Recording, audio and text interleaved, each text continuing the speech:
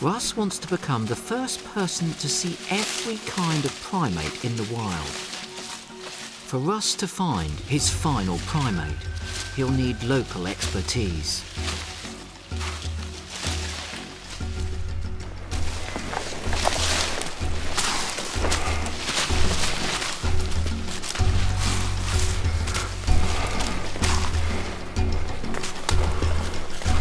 I can smell.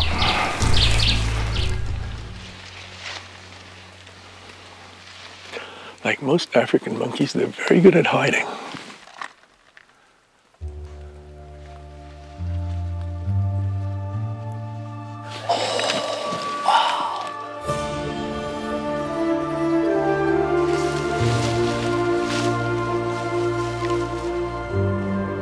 Whoa, cool.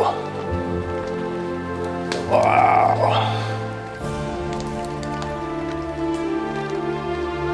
Yes.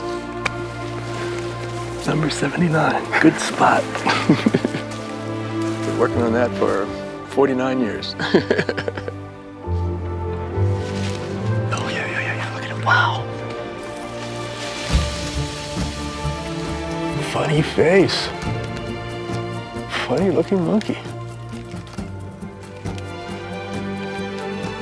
It feels great. I mean, this morning I had just about given up with all the rain, but we got them.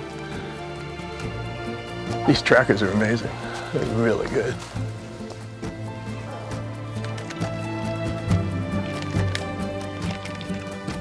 This is a really special animal.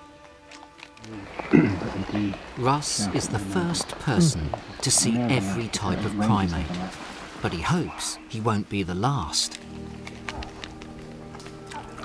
I like stimulating people to go to remote places and engage with the communities, benefit the local economies. That's what it's all about. Ecotourism and primate watching can provide a new income for local communities and an incentive to protect primates and their home. It's clearly demonstrating to local communities the importance of these intact forests and the key species that occur within them. Our number one objective is to maintain the current diversity of the order Primates, 0 extinctions. If we can replicate models like this across the world, we can save these species from extinction.